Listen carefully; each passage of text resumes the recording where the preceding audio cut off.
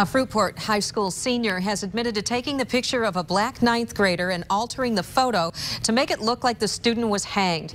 The senior is now suspended and being investigated by police. 24-hour News 8's Joe LaFurgey is looking into how the school is handling the case. The incident happened last week. Tonight we're talking to the school not only about their response, but the challenges of handling the problems created by the downside of social networking.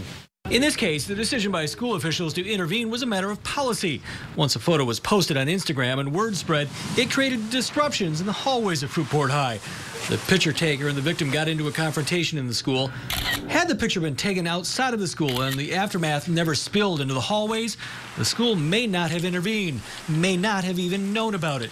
School officials haven't seen the doctored photo. The senior who took it and altered it claims she'd erased it from her phone and only sent it to a few people. She's been suspended pending the outcome of the investigations, one by the school, the other by Fruitport Township Police.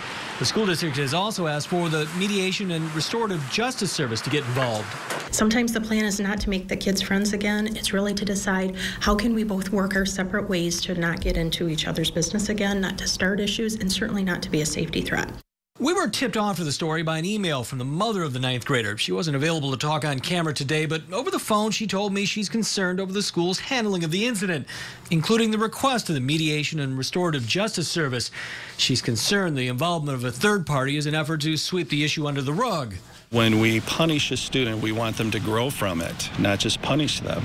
School officials say it's another option, along with the school and the police investigations, to resolve the matter.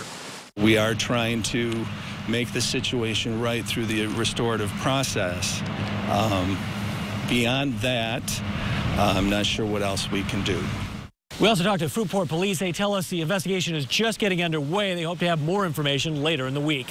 In Fruitport Township, Joe LaFurgey, 24-hour News 8.